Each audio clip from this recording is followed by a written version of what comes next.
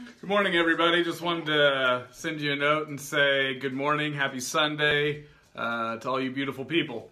Just wanted to share something from this morning that hit me. It's called God in the Dunk Contest. I know that may sound crazy, but this is some things that God spoke to me about this morning.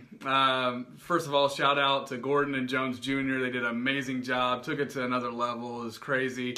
So fantastic, exciting dunk contest. I know there was some controversy with the outcome. Also, want to give a shout out to my Pacers boy, Sabonis. Great job in the skills challenge. He almost brought it home, but very proud of a big man getting to the finals. That being said, the dunk contest this year took it to another level. Their creativity, athleticism, it just rose the level this year.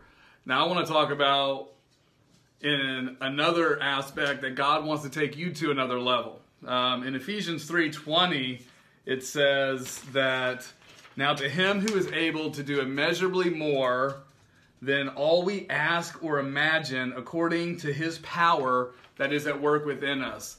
God wants to do more than you can imagine or even dream of. But how many of us are talking to him, asking him, praying big prayers, and asking him to move in our lives?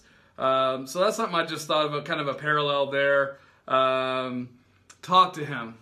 Ask him to do things in your life. Ask him to show up, and make sure it aligns with his will. Obviously, we need to be careful of what we ask for, but if we do things and ask God to show up and it aligns with what he's trying to do in the world, bring people to him, help people, make things happen that honors him, then those things will come to fruition.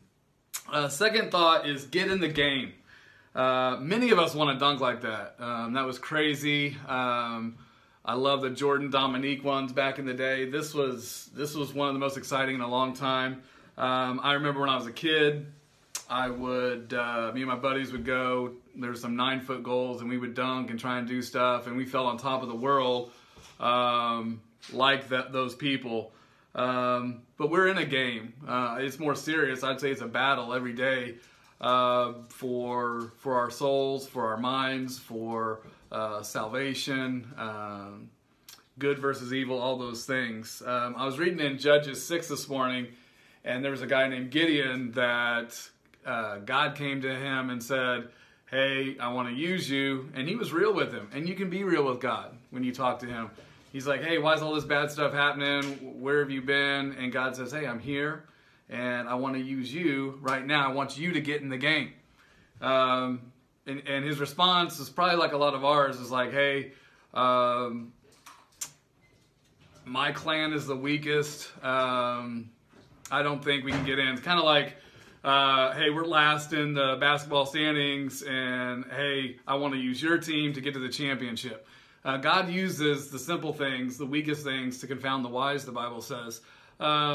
He did a lot of tests. Hey, God, if I lay the fleece out, make it dry if the ground's wet, things like that.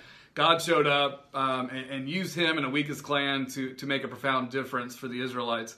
But I would challenge you, God wants you to get in the game. I know I was kind of on the sidelines for quite a while. I'm getting in the game. I challenge you to do the same thing. Let's get on the court and let's do something for God.